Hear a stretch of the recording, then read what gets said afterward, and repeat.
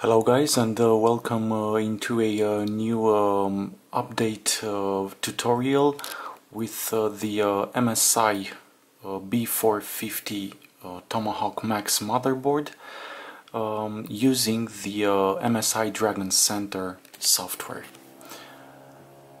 Again, let's jump into the live update tab down where this cloud is with the arrow down,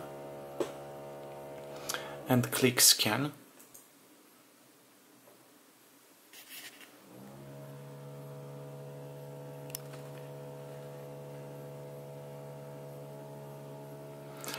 And we see that we have a new LAN manager driver.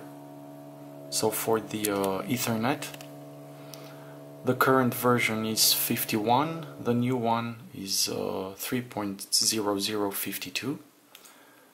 Select it and click install.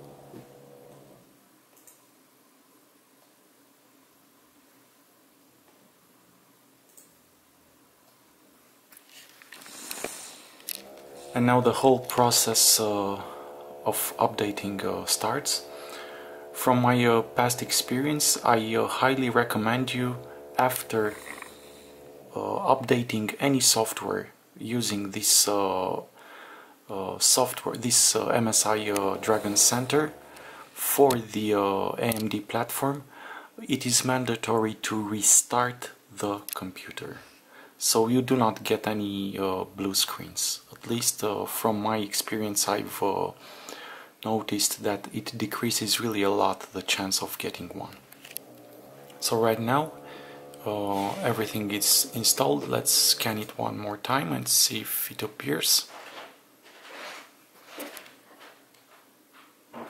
Now it's scanning,